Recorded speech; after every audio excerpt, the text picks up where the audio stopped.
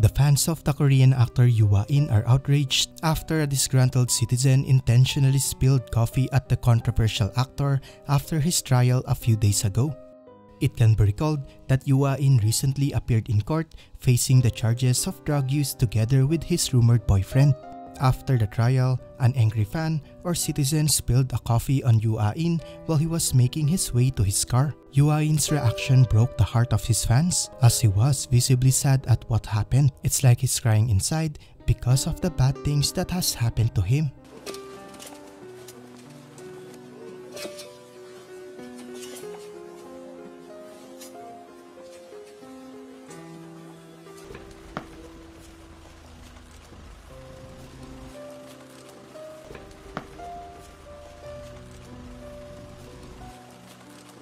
Although he admits the charges against him, his fans said that the citizen has no right to do that to Yoo Ah In. He should still be respected as a person, and we don't even know the full story behind the case yet. Many of his fans also said that he needs help rather than condemnation. Some even stated the injustice that Yoo Ah In is facing.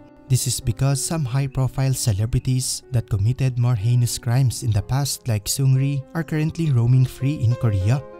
As of the moment, the trial is still ongoing, but because Yoo Ah In has admitted to the charges, we may see a verdict sooner than later. But whatever the verdict is, it's undoubtedly the end of his long and illustrious career.